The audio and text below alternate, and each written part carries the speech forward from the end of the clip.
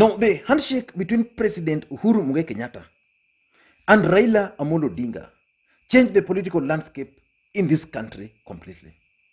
And one man who was affected the most was none other than the deputy president, William Ruto. Because the only thing which was standing between the deputy president and the presidency was actually the remainder of President Uhuru Kenyatta's term in office. So the deputy president was sure of winning the presidency in 2022 because they had the numbers. Uhuru was coming from the larger Mount Kenya region and William Ruto was coming from Rift Valley. So the two regions had the tyranny of numbers. And the deputy president also believed that there are certain regions in this country where the president could not get votes. But as William Ruto, he could get votes in those regions. Places like Coast, places like Kisii, places like Western Kenya, and also by that time it was not clear whether Raila Odinga was going to contest. So which meant even Nyanza was going to be open for a contest. And add the fact that the deputy president also believed, because he was part of this government, he also believed that he had the system. But this handshake changed everything.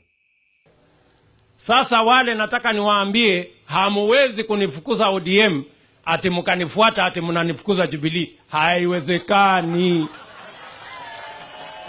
Hiyo haiwezekani bwana.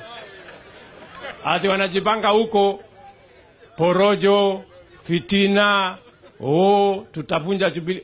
Watavunja Jubilee ya nani? Hiyo ni ndoto ya mchana nani? Hiyo msahau kabisa. Muende mtafute kazi nyingine ya kufanya. Hiyo haiwezekani. Tunaelewana?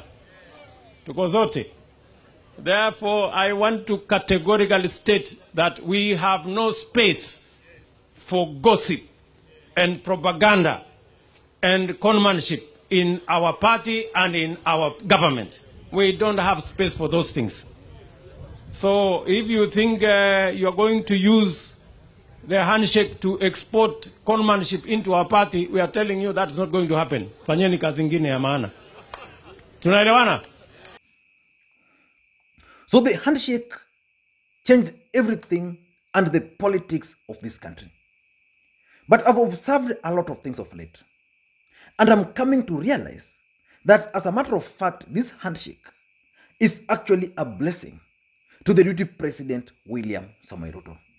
So today I want us to look at why the handshake between Raila Amolo Odinga and President Uhuru Kenyatta is actually turning out to be a blessing in disguise for the deputy president, William Ruto.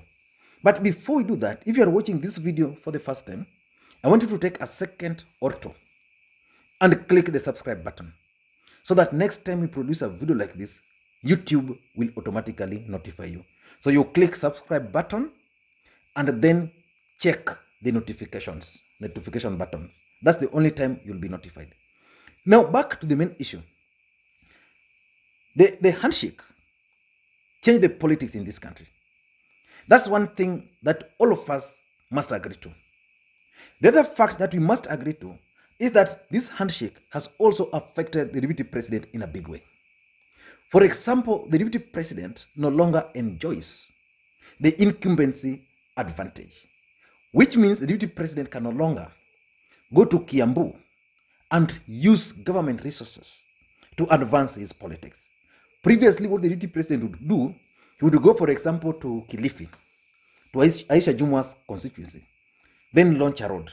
And after launching a government road, then he would even say this road was launched by the deputy president, William Ruto. So that was giving him mileage.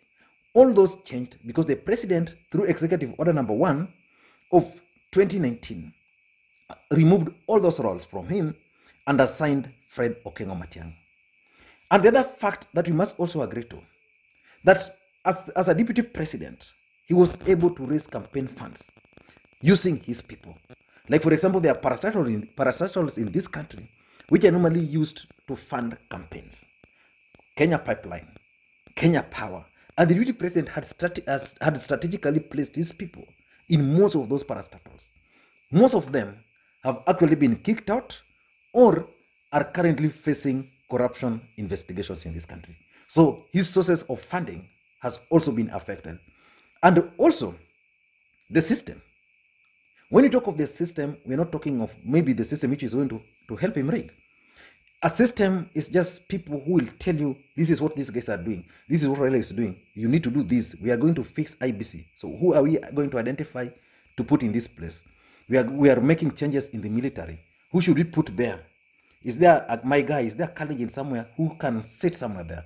Now we are going to do this kind of changes in the judiciary. Now can we identify a friendly judge? Now because he's now out of government, he can't do all those.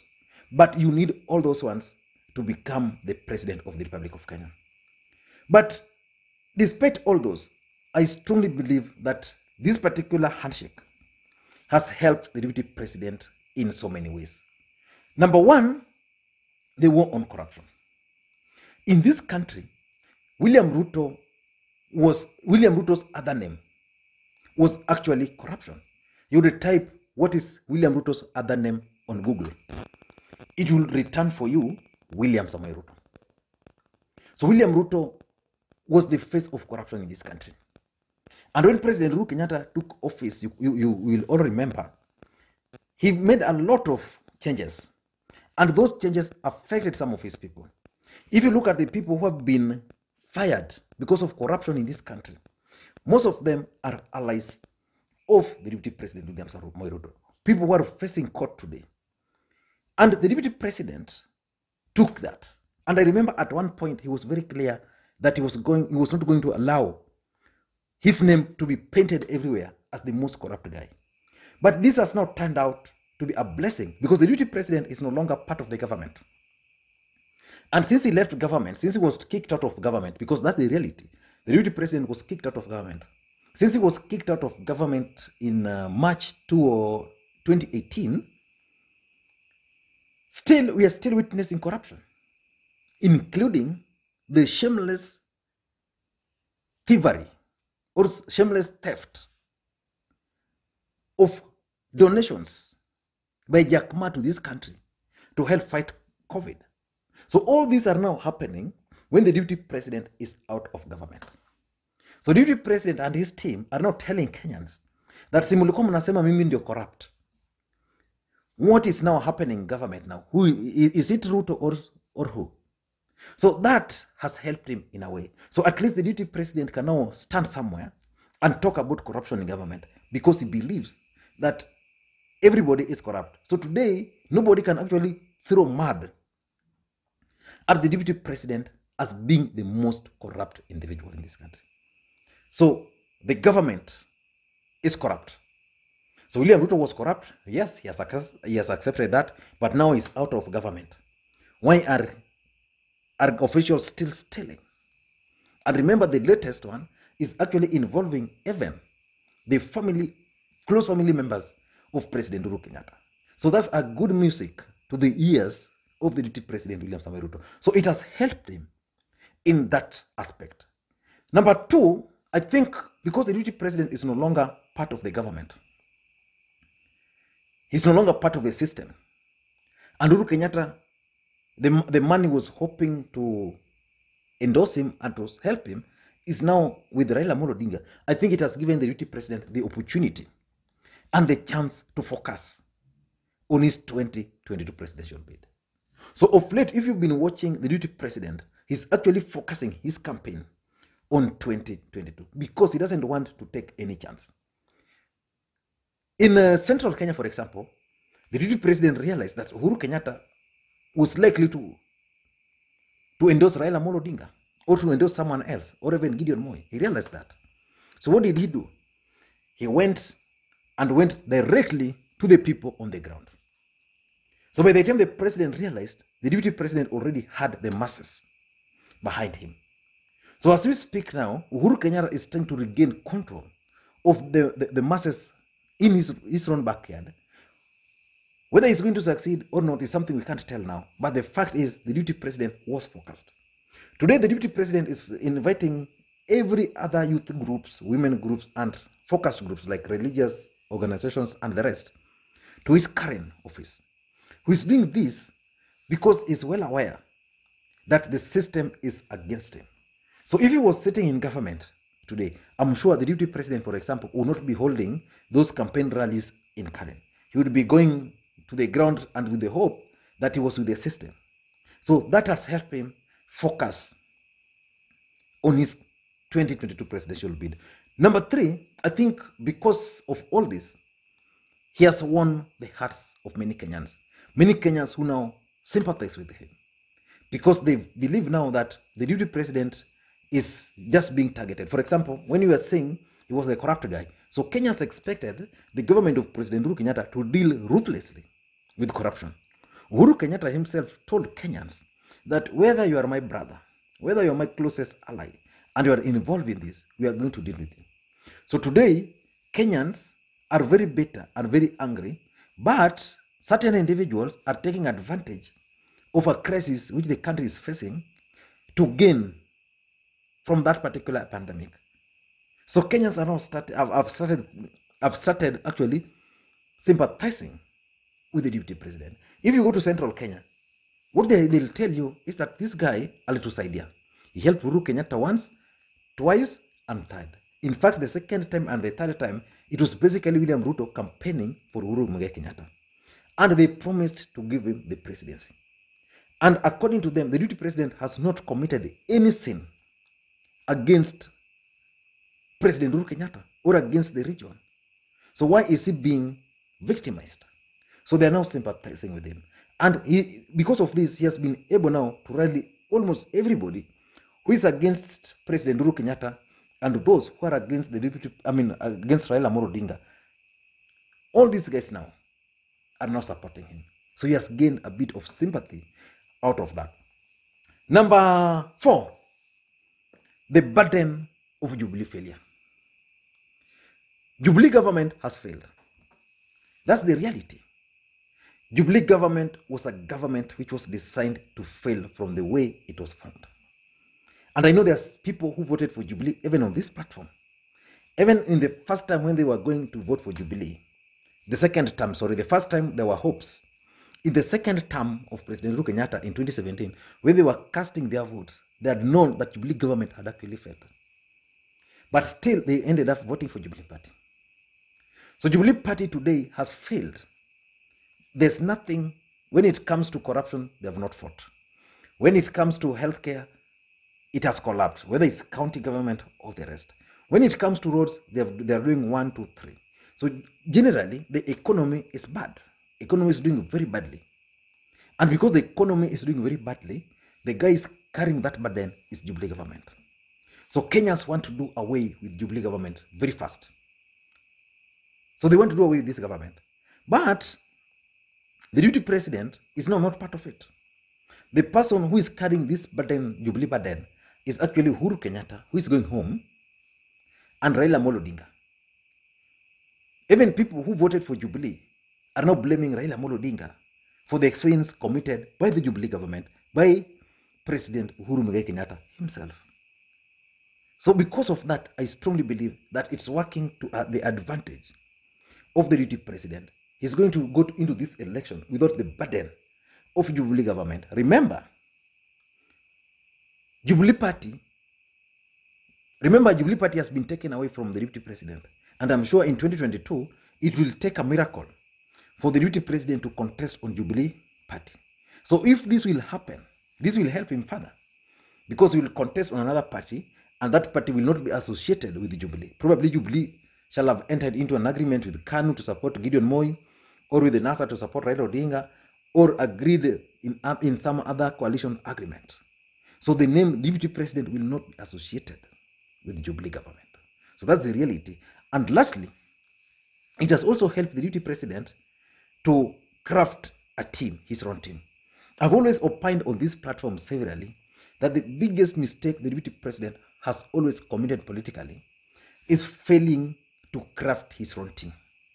So that if he decided today to leave Jubilee government, then this team would definitely just move with him. He failed to do that. You go to Coast, he's been banking on people like Aisha Juma. But because now he disagreed with Uhuru Kenyatta, and Uhuru Kenyatta had the handshake, the deputy president is now able to identify those who are with him and those who are not with him.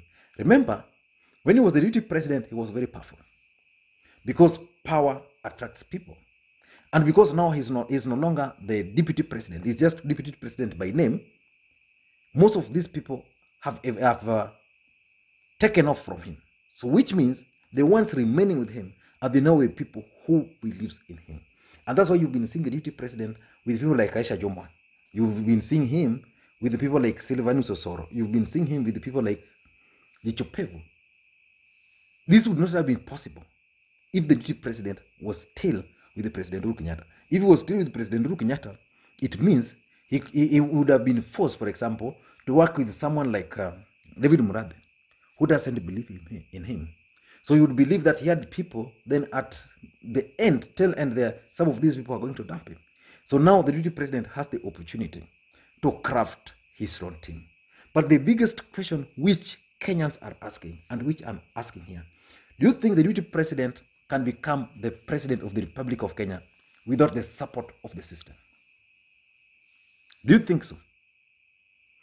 And do you know anybody who has won against the system in this country? I know most of you will tell me Kibaki. And I want to remind you that Kibaki was just used to hold for President Uhuru Kenyatta.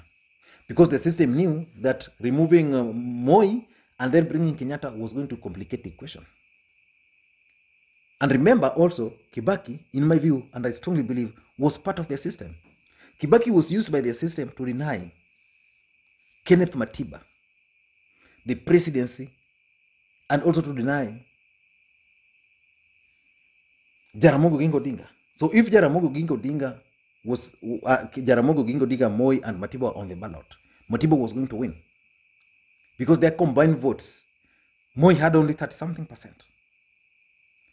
So he was rewarded. He was rewarded by the system.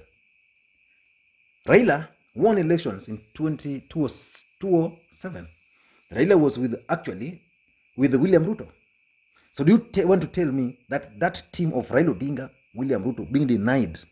Raila was with Ruto, Mudavadi, Kosi Lekwayao, everywhere, apart from Central Kenya. The system still decided, took away the victory. Tell me, I want you to tell me, you looking at me, how the deputy president will win against the system. Tell me, just tell me, comments. Thank you guys. And if you're watching this video for the first time, please, I want you to take a second or two and click the subscribe button so that next time we produce a video like this, YouTube will automatically notify you. And to the subscribers, I want to thank you guys for your continued support. It's late in the night, so I'm taking coffee so that I remain alert. Yeah, so I want you guys to continue supporting the channel just by sharing the video, giving the video a thumbs up, and also dropping your comments. And those who would always want to reach out to me, my WhatsApp number is still the same, 0777 741323. And to those who would want to buy me coffee, I'm still open to coffee. So you can always send me coffee and just drop me a message on my WhatsApp number, the one I've written there, 0777 741323. That one is not for M-Pesa. It's purely for WhatsApp. So just drop me a message there, then I can direct you on how you can do this. Thank you guys, and please, may you have a good day. It's exactly, yeah, it's around 15 minutes past midnight. Thank you guys. Because of your support now, at least we can record video at night. And I hope it's clean. Bye-bye.